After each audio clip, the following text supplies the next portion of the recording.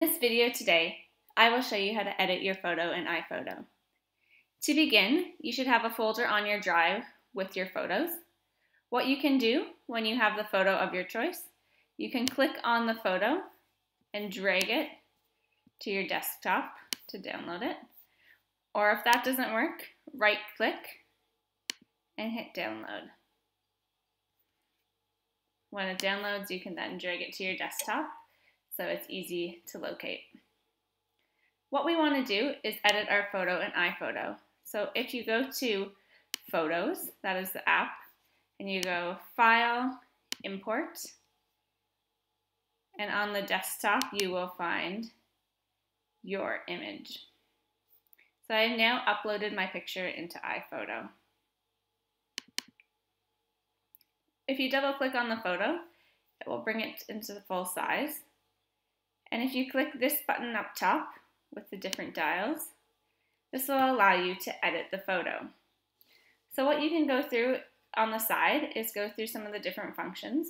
And for example, if you want to crop your photo, you can rotate it if you need to straighten it out.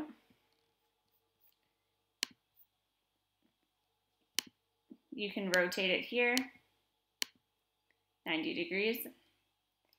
You can add different enhancements to it at the top.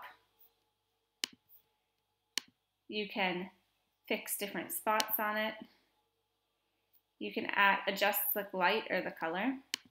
What I want to do today is I want to go to the filter section and add a black and white filter to create a black and white photo for my project. So there's 3 different black and white filters that I can choose from on this app, and I'm going to choose the mono one.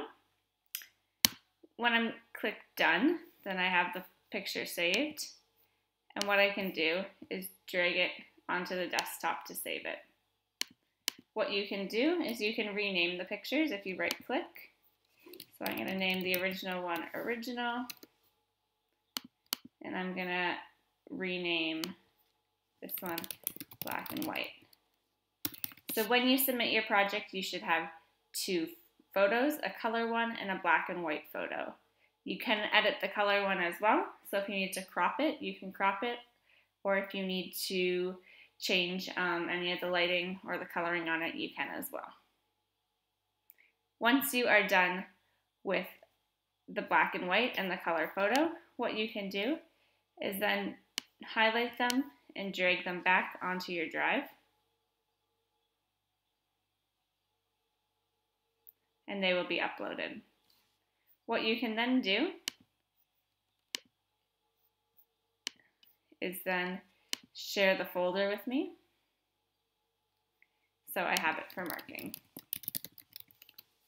and then hit send.